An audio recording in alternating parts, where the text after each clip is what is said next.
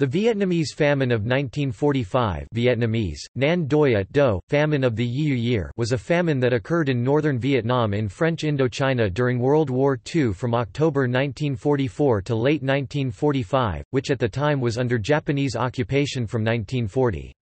Between 400,000 and 2 million people are estimated to have starved to death during this time. The demographics vary from French estimates of 600,000 to 700,000 dead, to official Vietnamese numbers of 1 million to 2 million victims. According to a 2018 study, the primary cause of the famine were typhoons that reduced the availability of food. Japan's occupation, American attacks on the Vietnamese transport system and French colonial administration hindered an effective famine alleviation response. Causes. There were many causes of this famine. The direct cause was the effects of World War II on French Indochina. The involvement of France and Japan in Vietnam caused detrimental effects to the economic activities of the Vietnamese. Military and economic changes caused the northern part of the country to plunge into famine.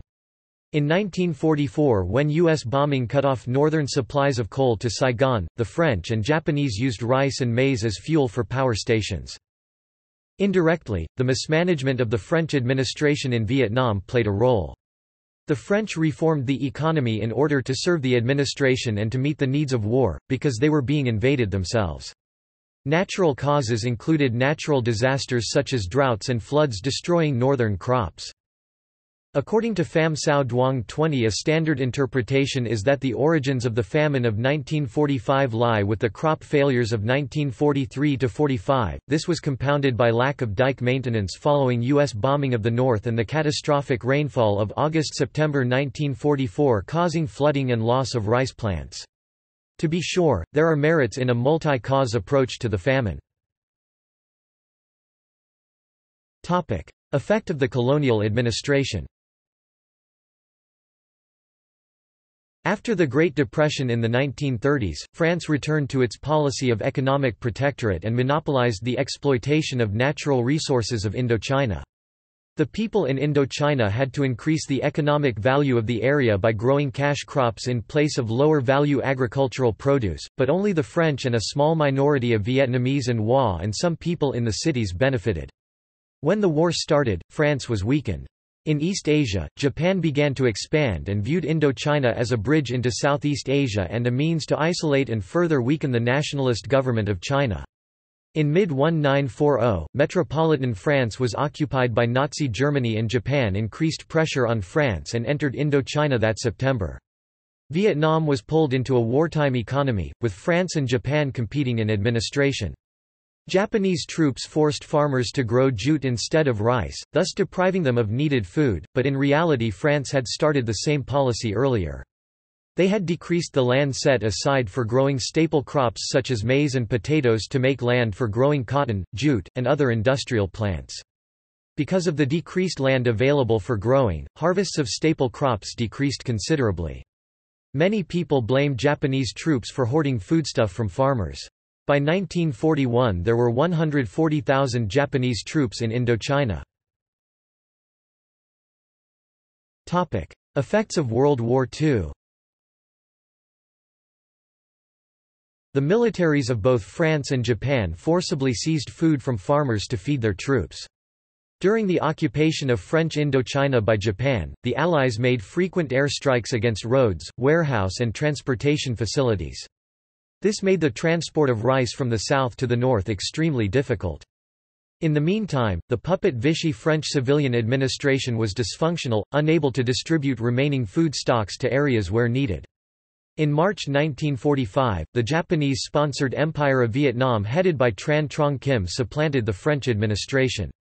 While this new government made efforts to alleviate the famine, the inadequate food supply, coupled with hoarding of food by the Japanese army, made their efforts futile. Natural disasters. In northern Vietnam, a drought coupled with pests caused the winter-spring harvest of 1944 to decrease by 20%. After that there was a flood during the harvest season, causing the crisis to occur. This hence led to the famine in 1945. Consequences.